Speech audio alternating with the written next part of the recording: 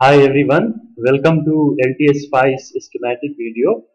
We have already done LTspice simulation by writing netlist of various circuits, and in this tutorial or series of tutorial I will show you how to create a netlist and do simulation on this netlist using LTspice. So in order to create netlist, first go to file and new schematic, and you can see that you can also have it from here directly.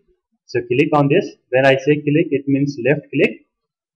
So this window pops up. Your screen, your background color might be different.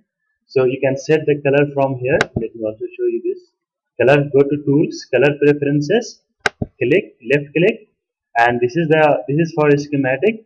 So from here you can select color of various things. For example, if I want to change the background color, if I want to say default colors, so I can click here and press OK.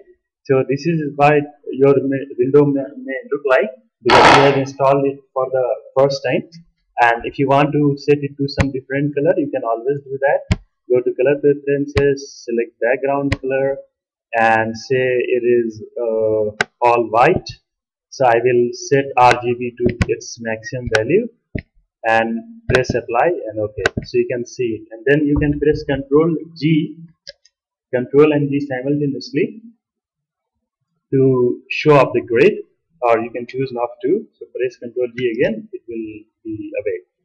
Press Control G to show the grid, Control G for toggling the grid. Okay.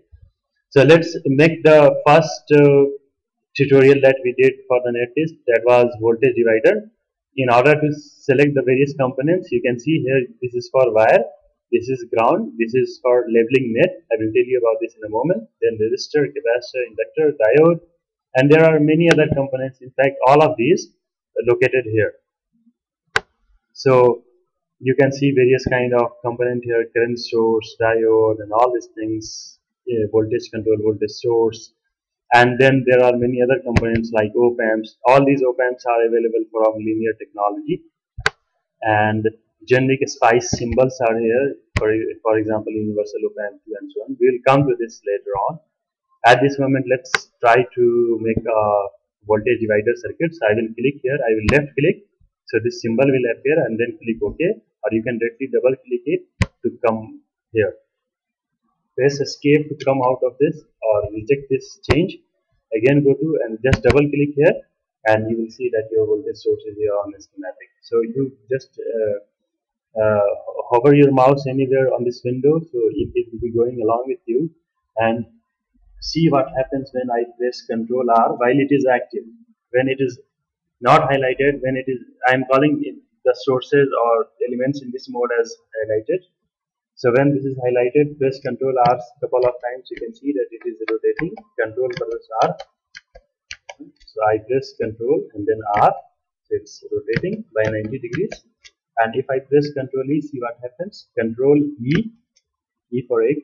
So Control E for flipping vertically, and Control R is for rotating. So Control E, and then left click. So this component will be placed on the schematic window, and press escape button to come out of this mode. So this is where we were able to place a voltage, and then you can grab resistor from here, or you can again go to here and press RES for resistor, and press OK, and press Control R couple of times, and then keep it here by left clicking, and then press Control R again to make it like this.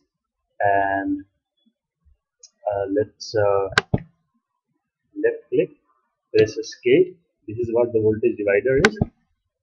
Take this ground here. Do not forget ground. Ground is mandatory.